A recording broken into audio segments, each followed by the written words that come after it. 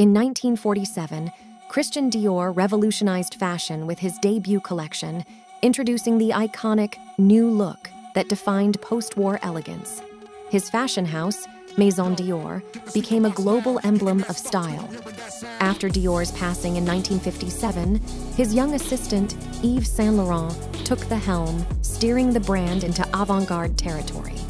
Successive designers, including Marc Bohan, Gianfranco Ferré, and John Galliano, each brought their unique flair. In 1997, British designer Galliano elevated the brand to unprecedented heights. Following his controversial departure in 2011, Raf Simons and Maria Grazia Chiuri assumed creative leadership, blending modernity with Dior's heritage. The house continues to be a beacon of elegance and creativity, shaping haute couture for generations to come.